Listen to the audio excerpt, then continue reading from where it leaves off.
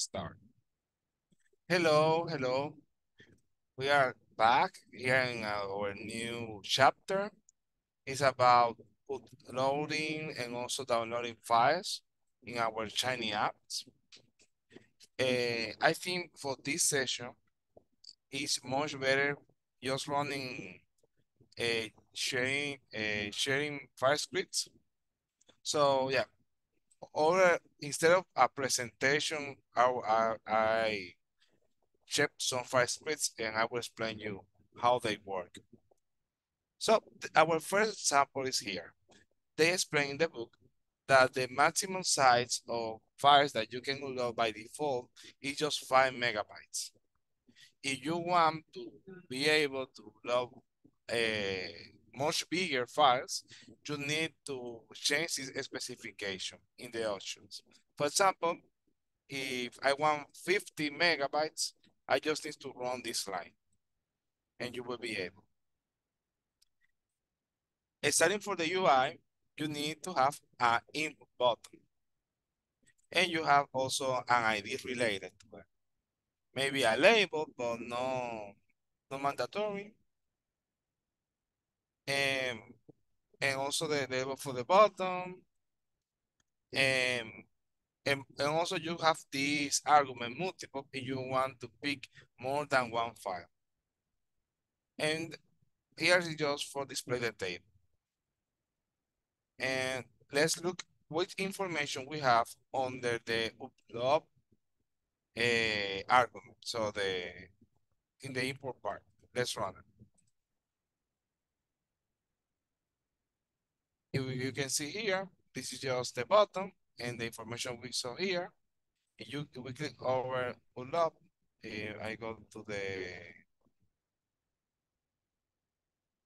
the shiny rep to the folder, samples, chapter 9, and we pick any of these data sets.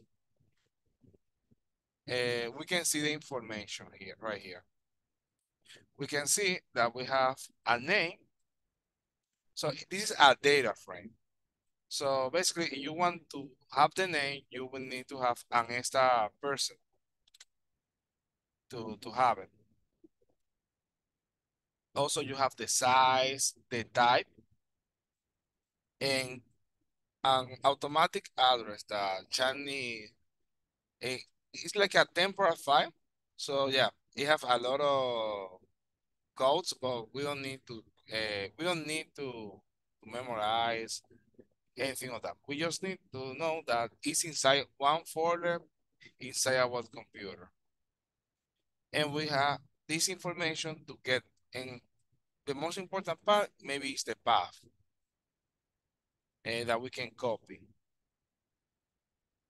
That's the first example that we need to know, that to understand that the object return is a data frame and we can access to this data.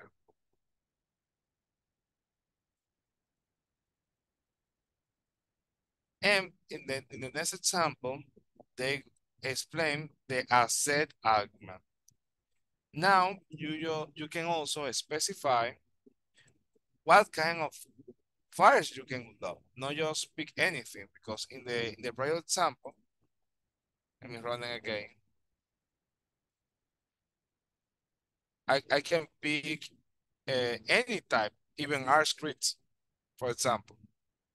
Yeah, I can pick an R script and load because there is no any asset specification. If you want to pick many files, you can using Shift or Control or them all together. What it doesn't do is to, you pick one, you cannot pick one by one by default. You need to select all at once.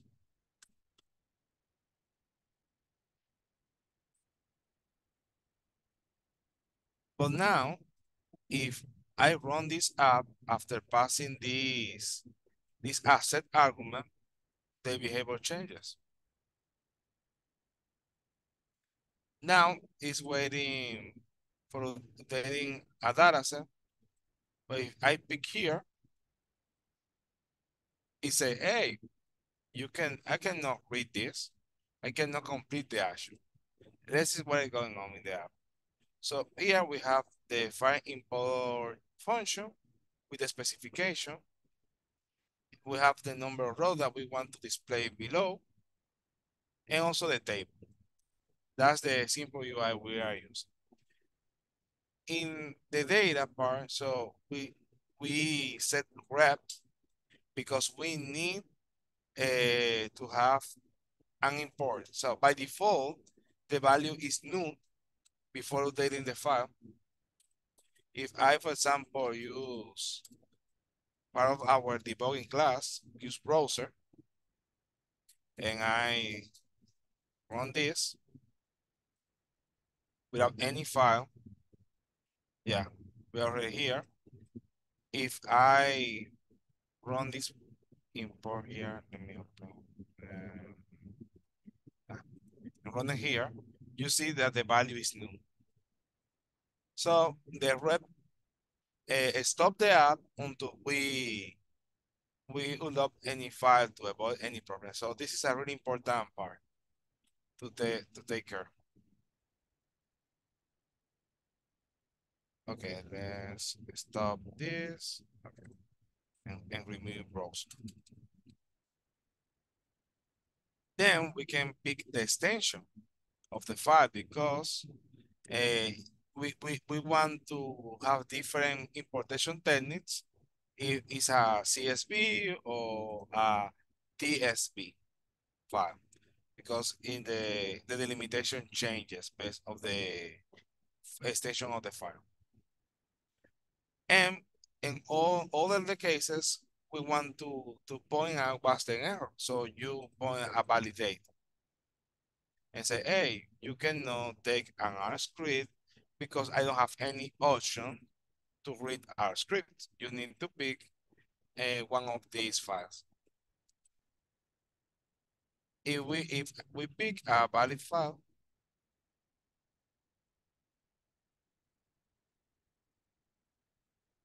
yeah, we'll be able to see the first 5 rows, or maybe the 10 first 5 rows. And that's it. So the important part is to be sure that the unlock is not empty before making any actions. And if we have an error, we need to specify to the user what is going on.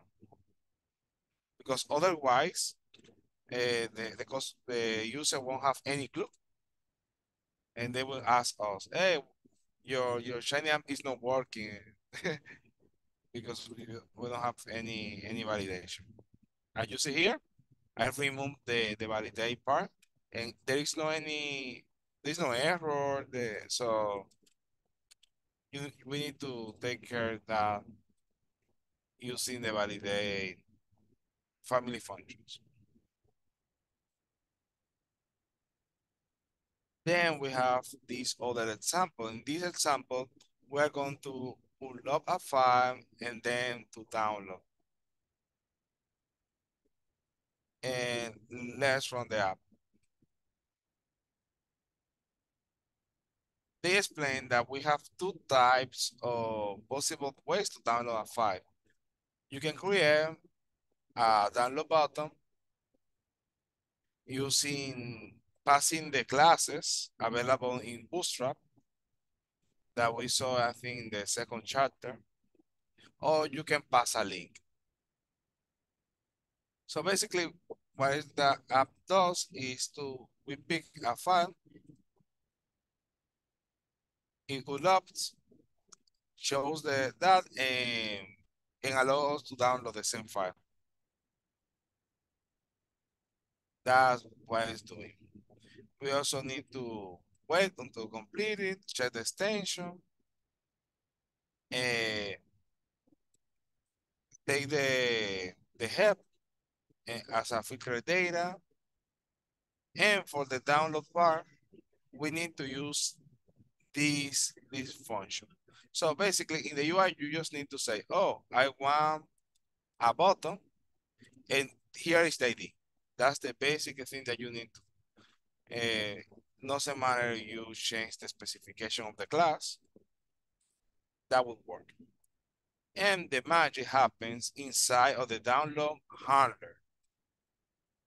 It has two main arguments. You need to pass the file name, the file that will have when you download the data. If, for example, I change here the app, let me stop it.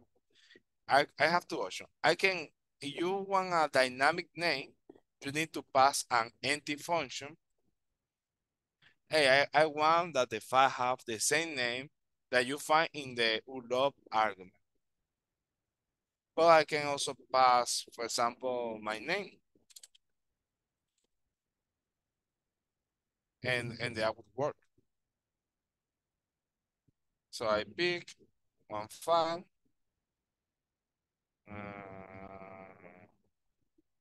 And it needs to be a CSV. So sample. Let me copy this path. Yeah, and if I download, you see here it says Angel. Of course, you need to specify the type, something like that. But it's if you just need it's always the same name. You also can write it with a function, and that will also work. Pick again the file.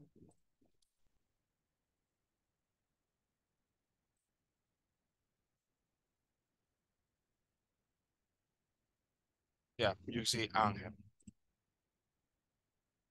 But for dynamic names, yeah, you need to create a function. The second part is the data that we want to get. In this case, I'm getting the filtered data and passing the path. This function is always with the file name. That's not something that you need to worry about because it's already documented. You run the documentation, you will see that you need to create a function with the file argument, and the file represent the the temporal the temporal path that where you are going to save the data. So that's the place. If, for example, in this case, I have two different buttons to download. So I create the handler, and then I set to the output one and download two IDs. I first try to do something like, okay, I will save this first, and then I will pick this option also, and I will save it as the two. But Chinese says and have a really good error message that I cannot read output files. So that's why I'm creating these temporal arguments to be able to download from any of the two buttons. Any questions?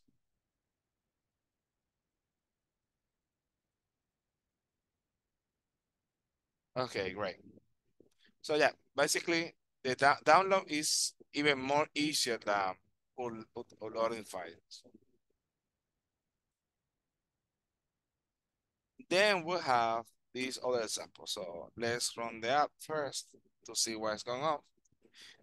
The point of this Shiny app is to pick data frames from the dataset package that comes always with R. Is one of the default package we see. And we have many data sets. Before running the app, we apply some manipulations. We create a function to to get or to identify which data frames or which names of the package are really data frames. And we are picking here all the data available, all the arguments available, objects available in that package. If I'm running now, which of course I cannot run it because I was having a shiny app. So we have a 104 objects in that package. Of course, all them are data, but not all them are data frames. And we want just to pick and select from that only. Okay, I need to load the function. Just the few that are the 44 that are data frames. Once we know what are the data frames in that package, we use the select function to have this select bar, and use this out to return the dimension of the data frame, table out to return the preview, because we are just watching the head of the data frame, and also creating a button. And yeah, it's almost the same that we have been seeing. We are just using get based on the data name from the package as a reactive object. And once it's a reactive object, we pick the dimensions after pasting them to have this way. So rows times columns, render table to have the preview, and you in passing the same. Here we have the data name. It comes from a package. It doesn't have an extension, so we need to, to write an extension this time, and use the Bloom package to write the file as a separate file.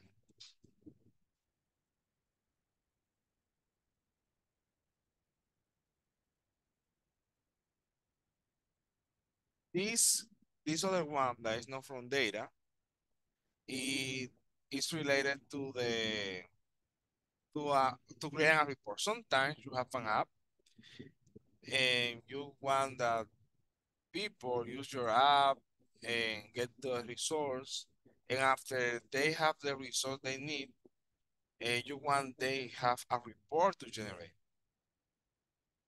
And and here we see a channel that select some random numbers, place this alert showing that, oh, we are running the sample, and showing a final report that you can download. How this works? You first need to create a temporary file, a temporary path to save your file. Okay. I need to stop there. You see here a name with the Arma down extension.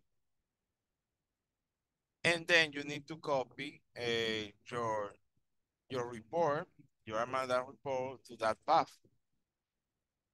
Uh, they do that because when you take your application to production, sometimes the the path changes and it stops working the report just because it cannot find the file. So using this trick, creating a temporary file, you can avoid that problem. Also, you need to grab the render function inside another function. And that's because when you are running a Shiny app, you don't want to affect your environment. And also, you don't want to stop the Shiny app just because you are rendering a file. You want to call another R session using the core R package. Here you can see it, the core R package. But in order to have the correct behavior, you need to create a custom function and not just code render inside the core R function. That was a little bit tricky. Uh, it explained that in the chat, but doesn't explain why. So that's something most related to the core R behavior that they expect. when you are running a Markdown file, it creates the session from the scratch, and you want to have an independent session. So if your Markdown creates some variables, you don't want those variables to come out to the Shiny app. So that's why we are inheriting, like taking the global environment, but creating a new environment based on that environment. So you create a new variable X, running your report that won't appear in your Shiny ad and won't affect the behavior of your Shiny ad. It's like insulating the behavior. And that's the way that you do it. So let's run we already run. So we have here the selections. Also we have a slicer, and we also have the handler report, because that's the only thing that it does. You specify the name, and here you have the blue render report. So it's a message that to the user that, oh, we are doing something. Don't worry about it. It returns an ID, and then when the functions finish, no exit function. After ending the function, remove the message. So just after you have rendered the whole report, it closes that tab automatically based on the ID. That so even though it is on a zip, it's just after the meshes, it doesn't happen really until core ends. Part of the reactivity, the steps are not always in order.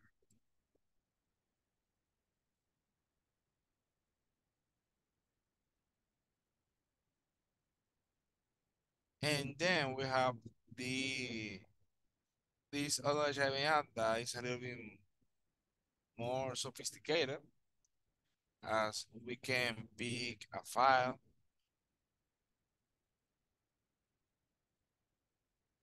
and apply some manipulations. For example, you can say, oh, this is a CSV, so the delimiter is a comma, and you can put if set, for example, a space. Yeah, it's not loaded correctly, or we say a tab. No, it's not rendered correctly. And we can preview the number of rows to show.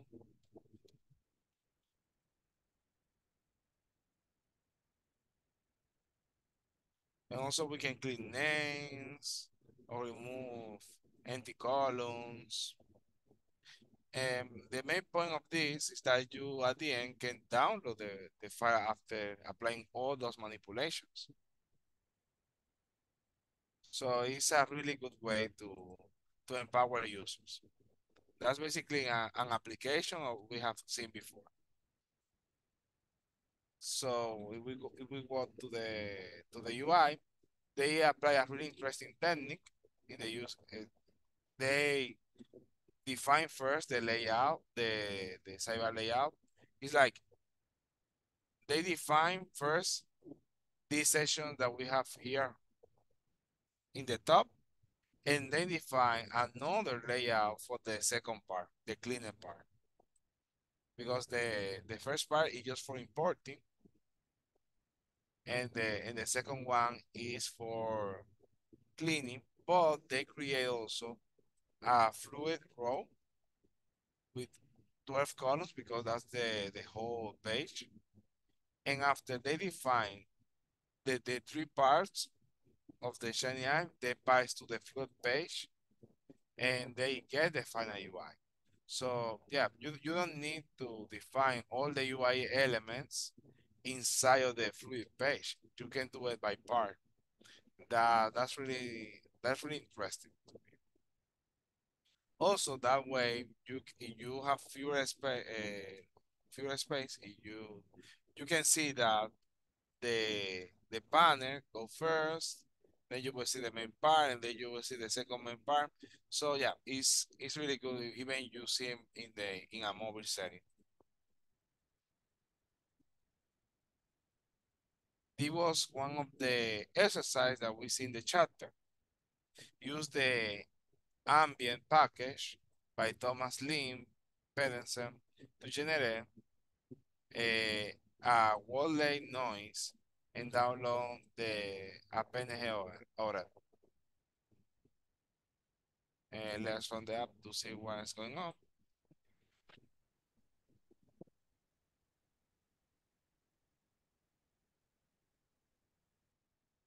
So first I create a banner, a sidebar banner, starting with the dimensions of the picture that we want to generate.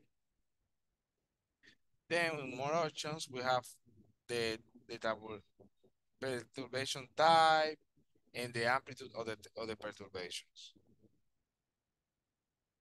And we use a render, so when you pick render, it creates a picture, and then you can download the picture or download the picture before rendering also, that will work also.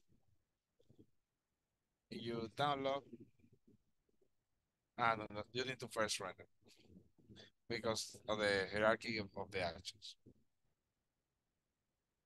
And how it works, I already explained you the UI. We will have the, the plot output, and I also create a column with with two because I didn't want a big button, just a few columns with the ID, image column, and a label. Download PNG. In the server side, I create a event reactive because I don't want to render the image before selecting the button. Passing the dimensions, the perturbation, the amplitude, normalizing and renderizing the output. Based on the output, we plotted, and that's the plot that we see here. And we need to plot it again to return the output using this behavior because that's where ggplot2 were more easier, but BHR doesn't have so great options to export the image. And that's it. Have you have any comment or questions?